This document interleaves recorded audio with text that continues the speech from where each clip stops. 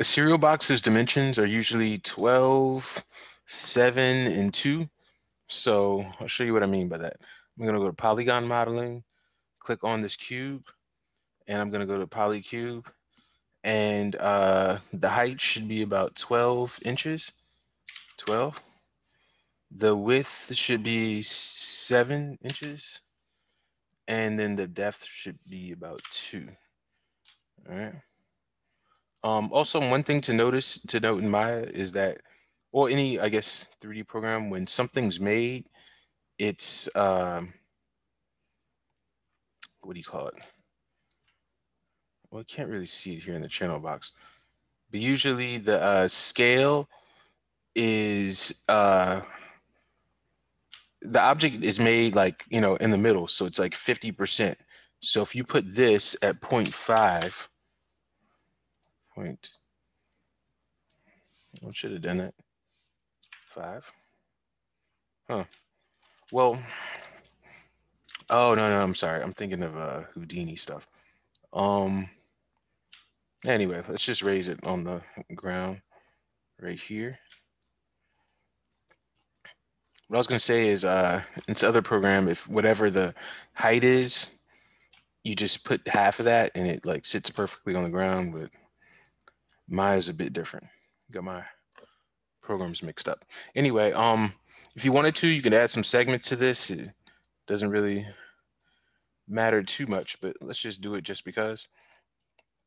All right, so this is how, well, this is going to be our serial box. Now, what we have to do is UV this. So I'm going to click right here and I'm going to go to UV editing. All right, so this is the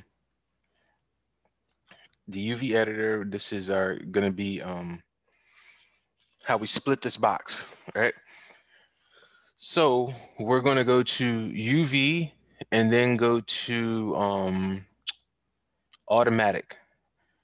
And what that does is what automatic UVing does is this. Each one of these planes works like a camera. So it looks at it from the top and it goes, all right, give me all the faces I can see from the top, which are going to be these faces right here.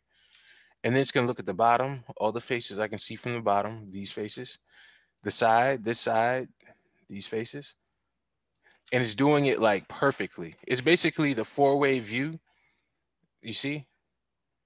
But it's like taking everything it sees from this view, this view, this view, and then it lays it all out. All right. Now these could be perfect, could be messed up. The only way to really see how it split it is by clicking this. All right. Now if you look right here, you see how this has a V on it. Like you see how it says UV1, but you also see that this right here is upside down, right? Because you see this is here, but this is here. It's right side up here, but in the 3D view, which is the one that really matters, it's upside down. So let's flip it the other way, right? And to do that, we're going to press E and we're going to hold down J. And what it happens is we get well, it's hard to see. But when you hold down J, you get 90-degree no, 15-degree increments. So this is our face right here. And that checkerboard's still there. It's just I took off the visibility of it. We can see it's right there. We can just let's just put it right here, right? Because it's good. And let's look at this one. Double click on it. So I can double click to get the whole, it's called a UV shell, or I can go to UV shell and click on it and it gets the whole thing. Or I can go to UV, choose a point and then double click and get the whole things. So there's 3 ways to get it. Faces, double click, move, UV, double click, move, and UV shell, click, move. So this one's good too. Let's look at these on the side. Those are looking like perfect squares. And that's exactly what we want. We want them to be perfect squares. Sometimes when you UV something, the squares aren't perfect. Like, let's see if I can get something like that. if I choose this cube right here, and then I just go like this.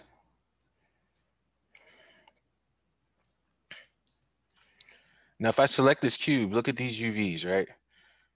These UVs are used, they're using automatic UV, so they came out perfect. These this is the default UV that comes with all cubes in Maya, so it's looking bad, it's looking stretched. Now if I click on this, let's see if we can find a face. So this right here, this face is this face right here. So if I move it, you see how it's attached to the other faces? So this is all one UV shell right here, which is not what we want. But this is attached to this face. And we see how like distorted it is, it's stretched. It's not like squares like this one is. So I'm gonna do shift right click, create UV shell, which basically, if I turn off this, we can see better. Separates this from the rest of them. And if I press R to scale and scale like this, now they're starting to be squares, right? And we still see the letters. I'm gonna press E, hold down J. So just basically showing you how it works, right? So this is now looking good, right? Because it's square. So any image that goes on this is gonna look perfect on this, but the rest of them, it's gonna look jacked up because they're stretched like that. So just telling you that, just so you know that these came out perfect. And so anything that you put on this will look perfect. And also notice that this before, when it was square, see how it was distorted? But now that it's like this, it's stretched out, it kind of looks like this. Like the actual shape is like a nice rectangle and the picture looks right. But if it's squished, then it doesn't look correct. All right, so that's just a little bit about how UVs work. I'll delete this, go back to here. So, okay, so these faces right here, or let's go to UV shell even, click it, press W, let's move it. So the whole point of this is that these need to be inside of this area right here. All right, so put this here. All right, so I have both of these, and this one is my bottom piece, right? So we can just take this, let's just put it on the bottom. Let's press E to rotate, hold down J. Now we have this. All right. So this is the bottom.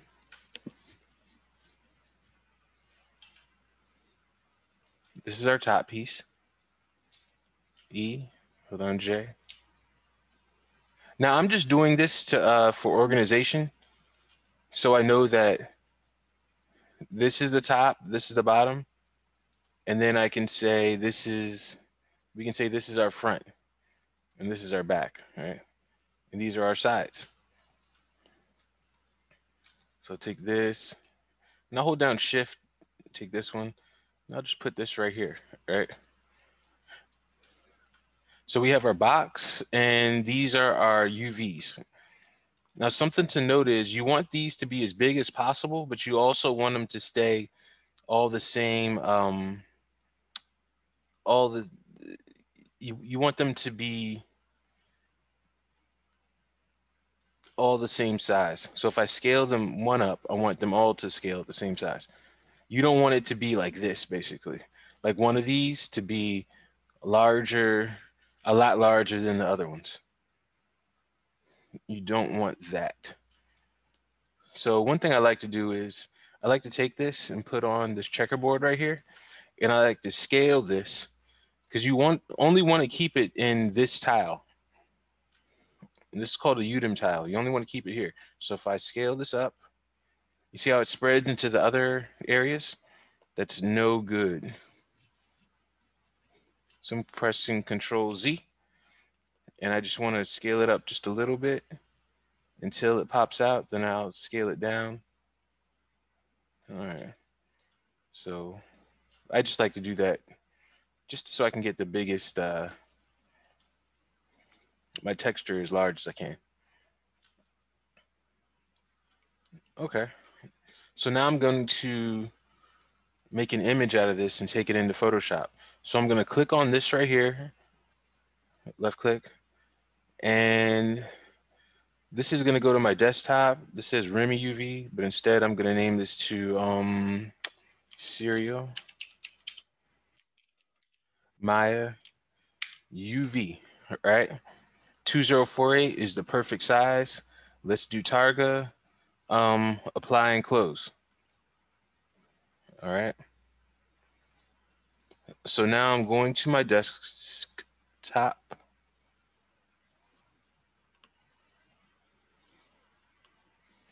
I'm finding my file. I'm right clicking on it. Open with Adobe Photoshop. Okay. Now I'm in Photoshop, and here is my here are my UVs. So I'm going to bring a serial box texture in. Let me stop sharing this. Go here. Share screen. All right, so I just put serial box texture, filter, and then I went to extra large, right? So this is what I'm getting right here. Let's see. And also you can do this with your own pictures too. Let me show you.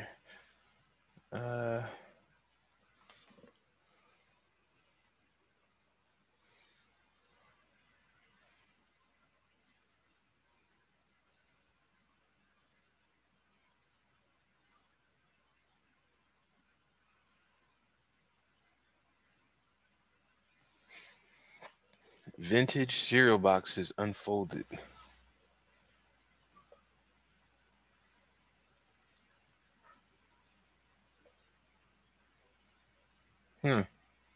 This is low resolution, but I like to use it.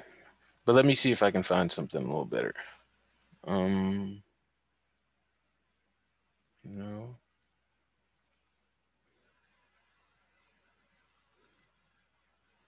Yeah, I'll just choose one of these regular ones. I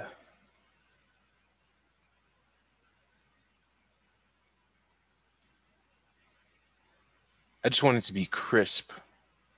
See how they're kind of like faded? Which wouldn't matter if they were like far away.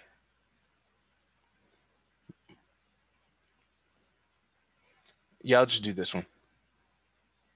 So right click, save image as, and then we'll do serial, put it in.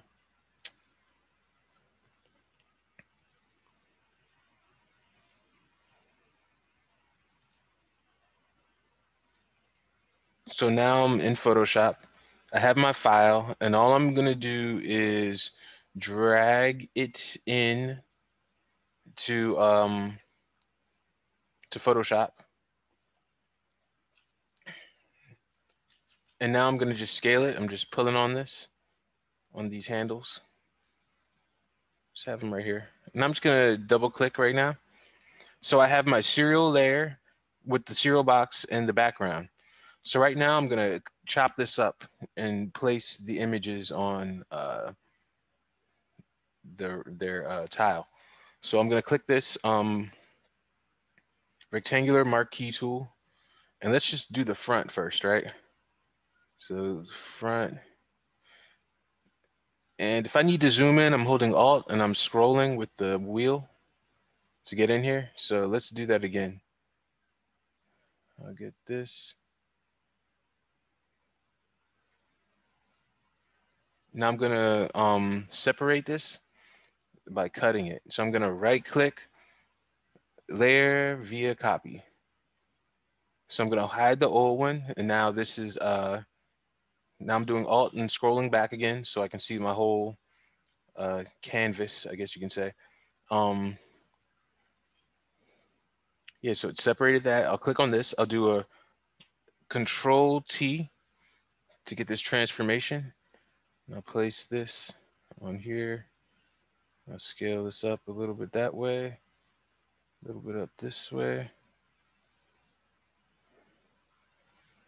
All right, so it's a little bit bigger, smaller than our tile.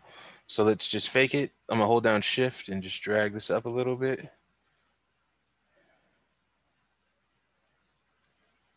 When you see how it does like a snapping kind of thing, if you just press the arrow key, like press down, you can cover it. And I'm just gonna hold down Shift and get this right here and double click. So yeah, we faked it a little bit, but it's gonna look good as long as it covers these tiles. And if you need to see for sure, click on opacity and kind of you can take it down and click on this tool right here and move it around if you need to see where it is a little better. Let me take this opacity back up to 100. Double click to seal the deal. It's all good. All right. So now I'm going to go back to my serial layer, click on this, and I'm going to hide this one just so I can see it a little bit clearer. And I'm just going to chop all these up all at once. Right. So I'm going to click on this marquee tool. I'm going to select this, get this right here, this back, right click, and I'm going to do layer via copy. You see how it gave me this? And I'm just going to say layer to, well, I'm going to do layer back, just so I know. Layer front.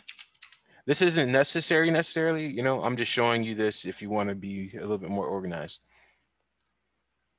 But clicking on this, I'll hide these two. So there's the front and the back we already have chopped. Let's just go ahead and get the sides, right? Of the side right here, right click, layer via copy. And I'll go right here, select this, right click, layer via copy. Whoa, what happened? Oh, I wasn't selecting the right layer. You know what? Let me just do this just to do it. Side, select it again, right click, layer via copy.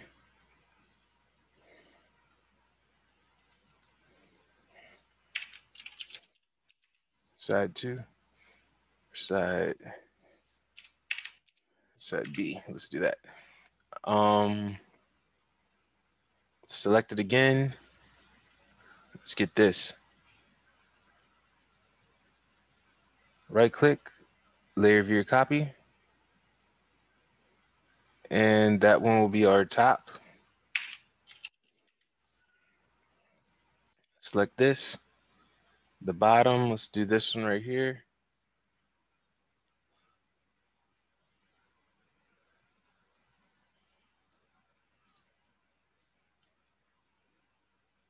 Layer via copy.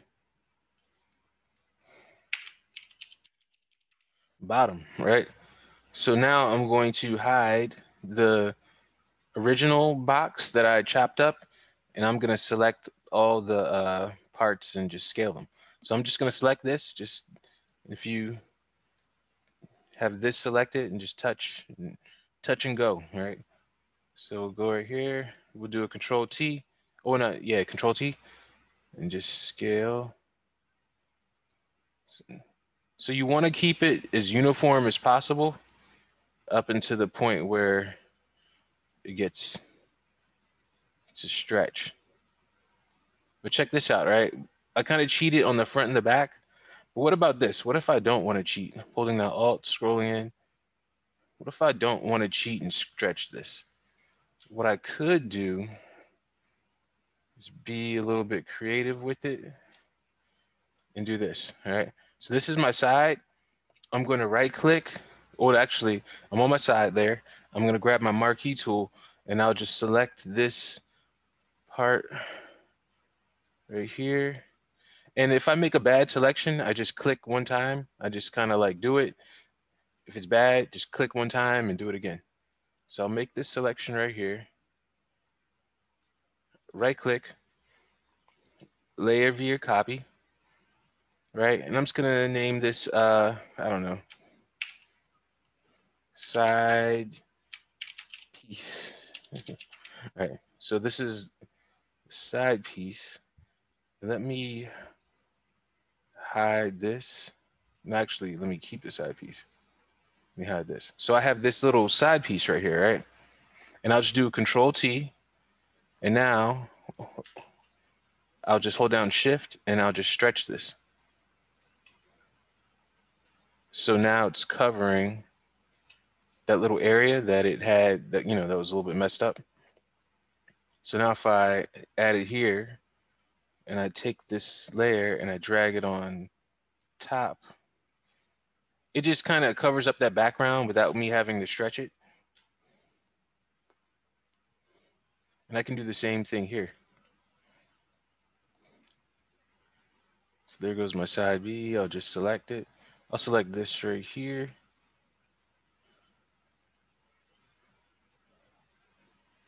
Well, I'll just do this, right? Select this, right click, layer via copy.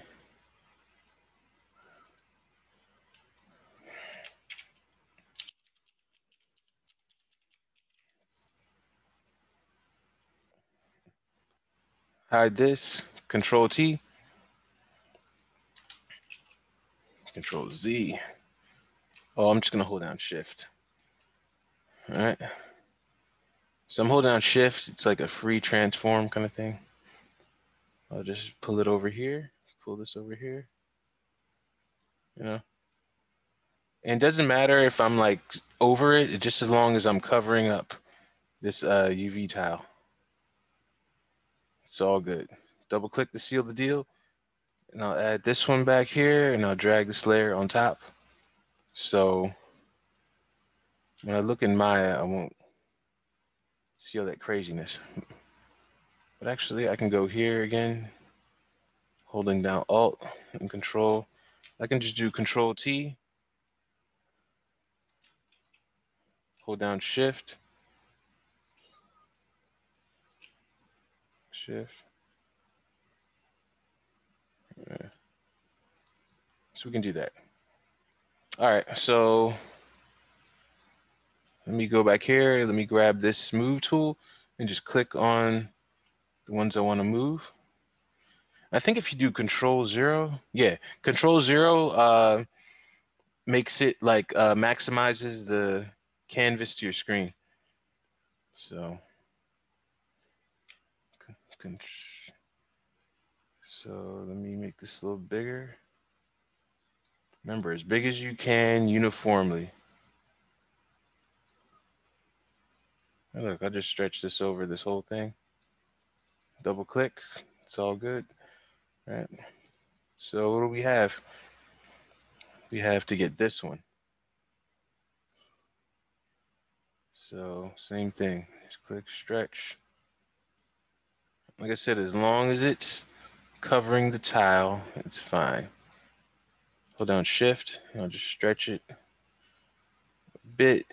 Double click, it's fine. This one was the top, this is the bottom. Put it here, stretch it. So it's kind of like, in a way, it's like a coloring book, And you just got to fill it in with the right colors.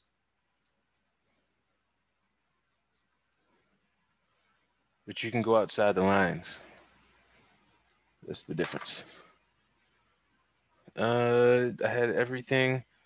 I thought I did the top. I guess I didn't.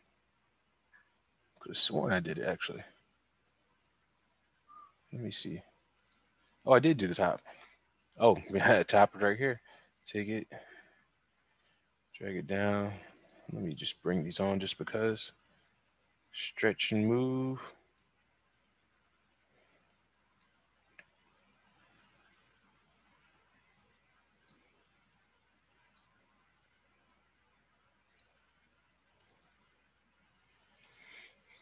And I'll do the same thing. Right click, select it, me this.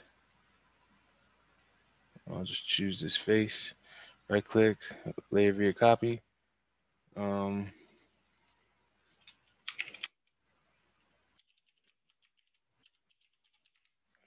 Just put top piece right there. And I'll just hold down shift and cover up this whole thing. Shift. All right, double click. Put this on top.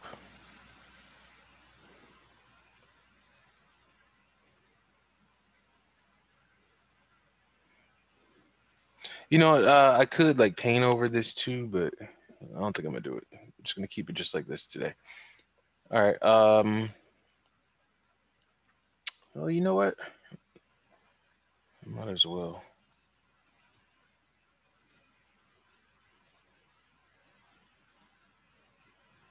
Where's the tool?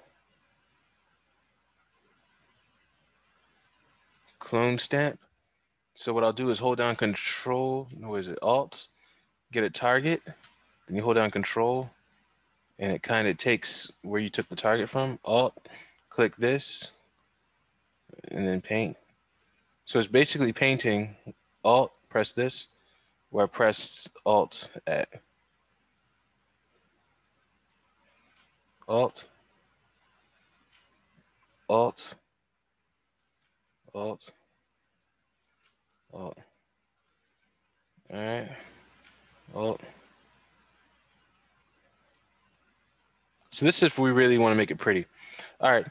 So I'm done with this. Hidden serial layer is the background layer is right here. Now I'll go to File, Save As, and I'll just put it right here. What's this? Desktop. I'll just name it Maya. All right. It's gonna. Oh, it says TIFF. I meant to do it as JPEG. It doesn't matter, but let me do it as JPEG anyway. JPEG. JPEG. Desktop. Showbox UV. Save. Okay. Stop sharing.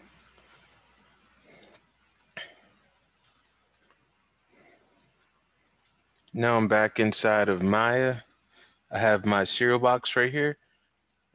Let's go to a regular screen.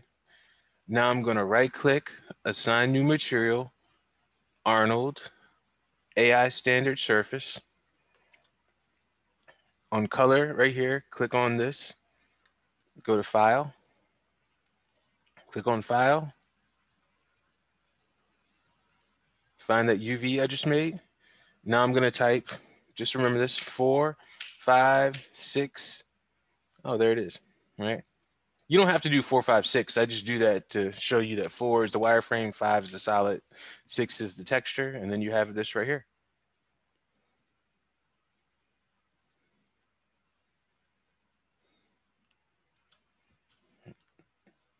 And that's how you put a UV on a cereal box in Maya.